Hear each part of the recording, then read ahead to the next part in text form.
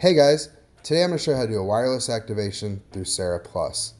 First, we're going to put the primary phone number in the primary phone box, and then we're going to put the first and last name and valid email address.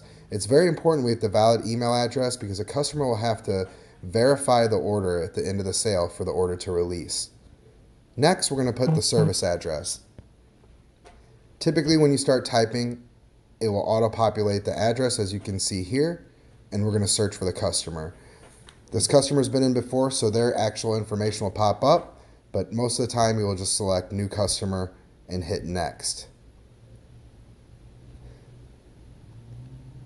From there, you're going to build a sales offer. You'll select my name and click on build sales offer, and it'll take you to the activation flow. This screen should look familiar with video, internet, and wireless. We're going to click on wireless and hit next. Then we're going to click on new customer and hit next. On this screen, we're going to select how many wireless lines a customer is wanting to set up and if it's going to be ported or not. You always want to have the customer port information if you're going to port numbers at the time of sale. It's going to make the process a lot easier. The customer can call 611 or they can call their customer care number to get the account number and 4 to 8-digit PIN number, typically numbers. From there, make sure the customer is aware that they are going to accept to a credit check, and we'll set up a 4-digit AT&T PIN. Next, we'll put customer proprietary information in, such as date of birth, social, and driver's license. You also need the driver's license expiration date to process the credit check. Once that's complete, we will hit next and continue on the activation flow. This customer was approved for 5 lines, no deposit. So typically there won't be any deposit, but the customer might have a down payment on the handset depending upon the handset they get. We'll select purchase new device, select manufacturer, and filter by smartphone, tablet, or wearable. If the device you're looking for is not on the list, you can uncheck the in stock box, select what type of manufacturer it is and what type of smartphone, watch, or tablet you're looking for, and it'll tell you in the workflow if the device is on back order or readily available. As you can see here, the Samsung is in stock, so it should typically ship 1 to 3 business days. Next screen, it's going to ask us what type of rate plan we're going to select. Most of the time, the customers are going to get the Unlimited Elite. It's going to give them 50 gigs of wireless high-speed data. You can check different rate plans inside of the MST tool, which is a great link to reference to for customers.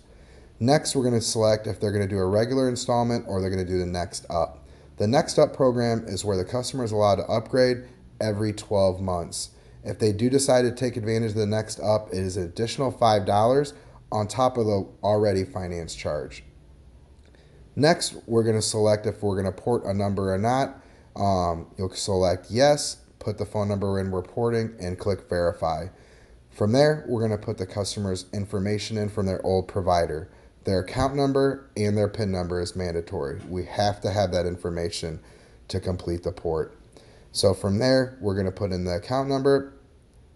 We're going to put in the 4 to 6-digit PIN from the old provider, and we're going to hit add port.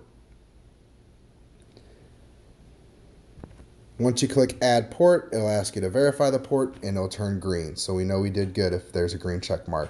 From there, we'll click next, and it's going to go to a summary page. As you can see in the middle, you can verify what phones we're ordering and what plan you put the customer on. And on the right side, it will show you what type of plan and proration charges are on the side right there. The last screen is where the customer will pay for the taxes up front and any sort of down payment. It does have to be a credit card, a non-prepaid card, and has to be in the customer's name. You can also select if you want to put the customer on auto pay. This last screen is where you're going to put the customer's email address in again. Again, make sure it's valid. The customer will get an email from SarPlus to accept the terms and agreement before the order will release. And it has to be accepted within 5 to 7 business days. Otherwise, the order will auto cancel themselves. Finally, the last step is to select the shipping address.